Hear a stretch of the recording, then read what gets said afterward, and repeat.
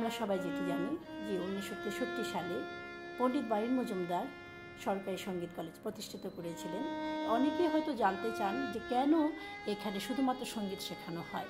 আসলে বর্তমানে সরকারি সঙ্গীত কলেজে মাধ্যমিক এবং উচ্চ মাধ্যমিক শিক্ষা বোর্ড থেকে 2 বছর মেয়াদী উচ্চ মাধ্যমিক আইমিউজ এবং আইএ কোর্স পরিচালিত হচ্ছে।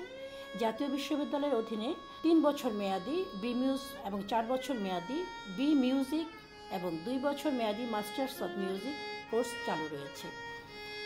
মূলত আমাদের কলেজে 5টি বিভাগ রয়েছে যেখানে সম্মান শ্রেণীতে পাঠদান করা হয়।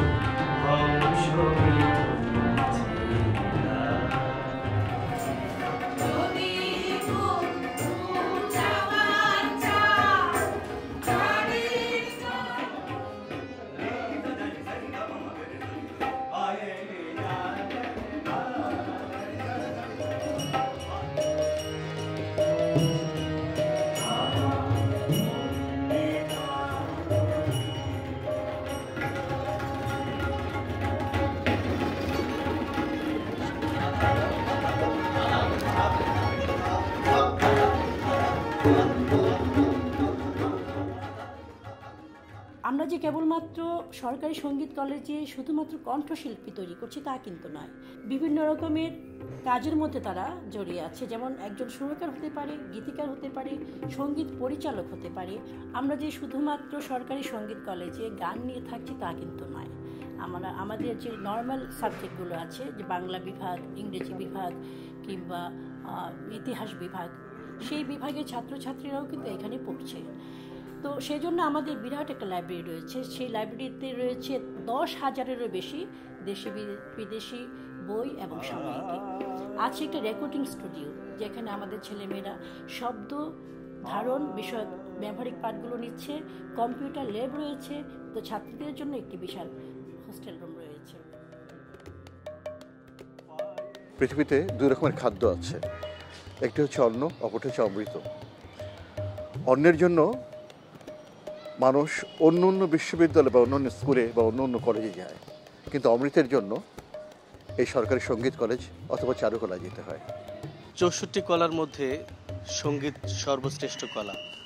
সরকারি সঙ্গীত কলেজ সেই সঙ্গীত কলার চর্চা করে, যা একদিন বাংলাদেশকে একটি মানবিক রাষ্ট্রে পরিণত করবে।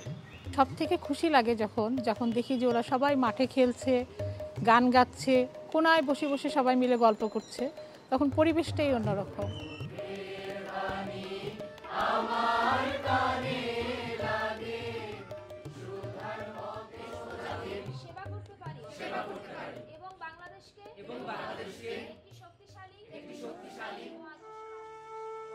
সরকারি সঙ্গীত কলেজ বাংলাদেশের সঙ্গীতে বিশেষায়িত একমাত্র কলেজ। এখানে সঙ্গীতে যারা উচ্চশিক্ষা নিতে চায় তারাই পড়াশুনো করে। সরকারি সঙ্গীত কলেজে অনেক প্রথিত যশা ব্যক্তিরা অধ্যক্ষের দায়িত্বে ছিলেন। কাজী মোতাহার হোসেন ছিলেন, শওকত আলী স্যার ছিলেন, মাহফুজা বেগম ছিলেন। আমাদের এখানে ইন্টারমিডিয়েট থেকে শুরু করে অনার্স মাস্টার্স পর্যন্ত বিভিন্ন কোর্স চালু আছে। আমাদের ছেলেরা, আমাদের মেয়েরা খুবই সৃষ্টিশীল। আমরা বিশ্বাস করি যে বিশ্ব অঙ্গনেও তারা তাদের কৃতিত্বের স্বাক্ষর রাখতে পারে যদি সুযোগ পায়। আমরা যখন বাংলাদেশকে একটি উন্নত দেশ হিসেবে গড়ে নিয়ে যাবার পথে যাত্রা শুরু করেছি, সেখানে যে শর্তগুলো আমাদের পূরণ করতে হবে সেখানে হচ্ছে একটি, আমাদেরকে বিশ্ব নাগরিক হতে হবে, আরেকটি হচ্ছে আমাদেরকে একটা বিশ্ব ভাষা তৈরি করতে হবে, যে ভাষায় কথা বললে সকলে বুঝতে পারে। সঙ্গীত হচ্ছে সেই রকম একটি ভাষা। আমরা যদি সত্যিকার অর্থে একটা উন্নত রাষ্ট্রে পরিণত হতে চাই, আমাদের সেই এসডিজি গোলের আমাদের যে 4.7 সেটা যদি আমরা পূরণ করতে চাই, কোরিয়ার মতন যে একটি উদাহরণ আমাদের সামনে আছে, বাংলাদেশকেও সেই জায়গায় পৌঁছতে হবে।